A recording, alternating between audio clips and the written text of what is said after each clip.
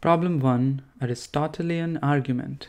See, we discussed in class how Aristotle believed motion to take place.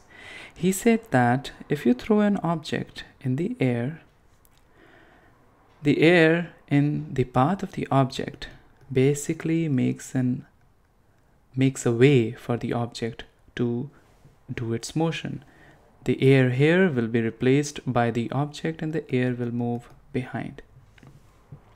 We reasoned out that this argument is not so sound to give why the motion takes place, to explain why the motion takes place, because what about an experiment in vacuum? Vacuum doesn't have any medium, but still, if you throw an object, the object will fall to the ground. This was precisely the experiment which was done by Galileo. Somebody may argue saying that it's not at all possible to create a complete vacuum.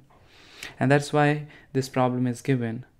How we can give an alternative argument, which is not based on this vacuum business, to reason against that of Aristotle, that is, motion takes place by mutual displacement of the medium by the object. Well, the argument is very simple. Consider a spinning top. The top is spinning in this direction, and all this is not the usual kinematics motion of straight line, but still it's a motion because the points on the spinning top are moving. And note that the volume of the medium which the spinning top occupies remains same. There is no replacement of the medium happening by the spinning top, yet the motion is possible. So this is an alternative argument against that of Aristotle's.